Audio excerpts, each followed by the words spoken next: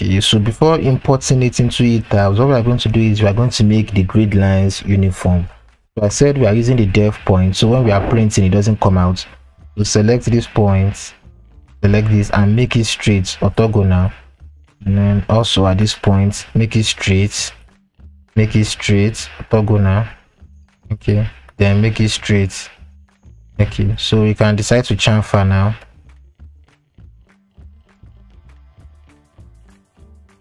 Chamfer, and this you can decide to chamfer. So what I'm going to do is I'm going to turn off all my beams and columns.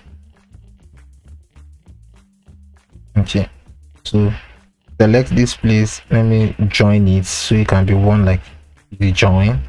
So select it and extend. Once I extend, everything goes to it. Extend this, extend this, extend this also. So extend all the top ones, extend this. Like now this H and I, we need to extend it. This B and D, we also need to extend it, and this one we created, we need to extend it along this place. Then we'll do it at the bottom.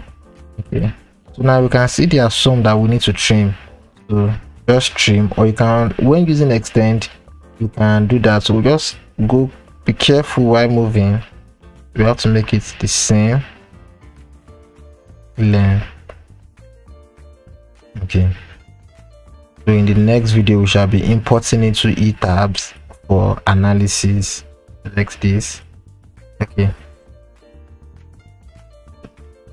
select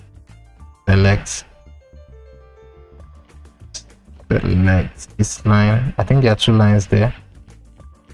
Selecting this line also, so we'll try our best to make it very perfect. Select this line also, so I can decide to just come at this point very close to it and drag it. We are done with that. So I will delete these ones we are not using, which is this. I don't think we are going to use them. It's going to cause a lot of confusion. Delete that. Then also at this point I'm going to trim. So trim.